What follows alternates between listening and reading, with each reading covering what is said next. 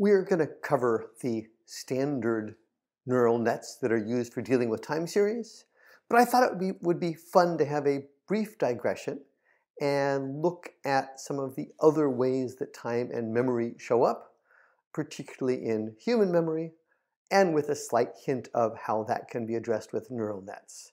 We won't actually implement most of these, but they're sort of things where we may be going in the future with deep learning. So, it's worth noting, and I'm not going to walk through this slide in detail, that there's lots of different time scales in human memory.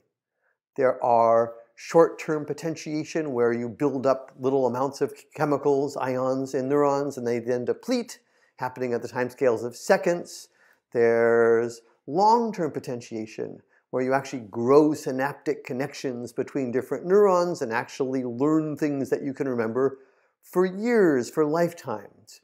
You taste some food and you get sick, and 20 years later you still may have a food aversion to that particular food. So learning happens at many, many different timescales of memory. In this course, we're going to talk about how most neural networks work, which is very short-term memory, but there's also long-term memory. Now in humans, the short-term memory from a high level is working memory. You can read three things: pencil, automobile, evil, and if I say close your eyes, recite them, you'll be pretty good at remembering them. If I ask you to read 7 things, you'll find you can get roughly that many pieces memorized. And if I were to take the time, which I won't do right now, and say, hey, read these 11 items, and then sit down and write them down, you'll get 6 or 7 or maybe 8 of them. So you have a fairly limited working memory where you can store things in, even though you have a huge long-term memory. You can remember 100,000 different words and things in sort of a typical vocabulary of a Penn student across maybe the different languages that you speak.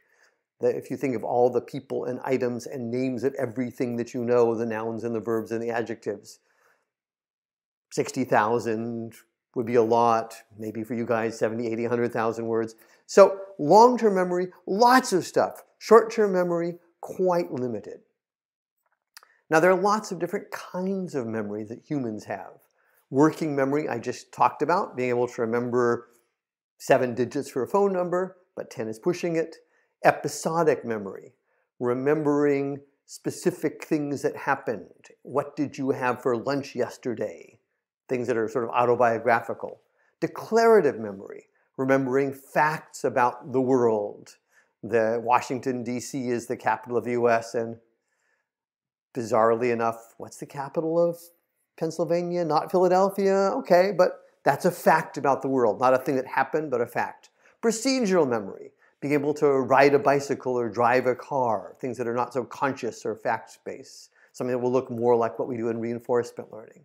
So lots of different memory types, lots of different time scales, lots of different brain regions. If this were a neuroscience course, I know some of you are disappointed. It's not that it's not a neuroscience course. We talk about things like the hippocampus, which is involved in translating working memory, short-term memory straight up front, into longer-term episodic memories in particular. Different brain regions, different chemicals even for episodic versus declarative memories. So thoughts tend to persist over time, and you could ask, how can we build a deep learning network that will do that? And one method, which we will not cover this week, but it's very cool, is the idea of a neural Turing machine, which tries to actually have a truly long-term memory. It takes in some external input, think of an X, runs it through a neural net. The neural net does some, quote, thinking. Okay, it's just multiplying numbers like all our neural nets.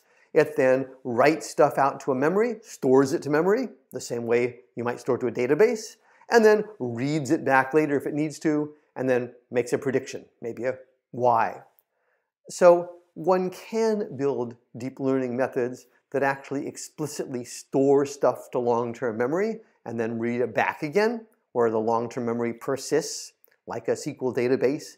It can last forever, or almost forever, but in fact, most of the neural nets currently, all the commercial ones that do things like speech recognition and machine translation, use only something that corresponds very much to human working memory. And those are the ones we're going to focus on for the next 2 weeks.